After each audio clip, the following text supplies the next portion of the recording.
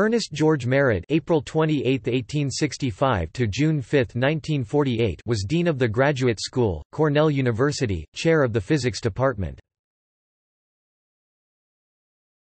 Topic: Early life and career. Merritt was born at Indianapolis, Indiana. After a year at Purdue University, he transferred to Cornell University where he took a degree in mechanical engineering. After graduation, he stayed at the university to complete a master's degree in physics. In 1889, he was offered a position at Cornell as an instructor, promoted to assistant professor in 1892. In 1893, studied with Max Planck at Berlin University.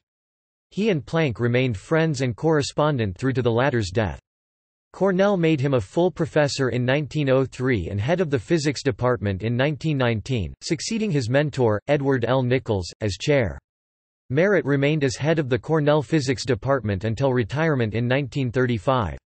Merritt and Nichols were co-founders of the journal Physical Review in 1893. The Physical Review was printed and published from Cornell University until the administration of the journal was assumed by the American Physical Society. In 1898, Merritt joined with Professor A. G. Webster, Clark University, and others to create the American Physical Society. Merritt served as its first secretary, and eventually as its president 1914 to 1916. Merritt also served as secretary of the Physical Sciences Section, American Association for the Advancement of Science. He eventually chaired that section, as well. Expertise. As a physicist, Merritt is best remembered for the experiments conducted with Edward L. Nichols on the luminescent properties of materials. In their work together over the years, Merritt and Nichols were seen almost as a single individual. Merritt also worked in acoustics, electromagnetic oscillations, radio propagation, gaseous discharges, and cathode ray experiments. In the latter, he worked extensively with Harris J. Ryan. With Ryan, he also mentored 3 generations of Cornell students as members of the Cornell faculty and the Irving Literary Society.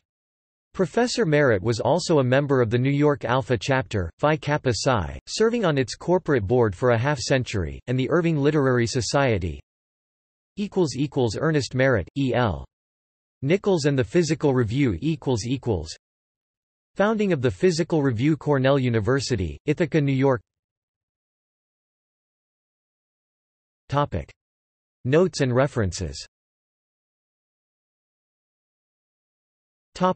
External links. National Academy of Sciences Biographical Memoir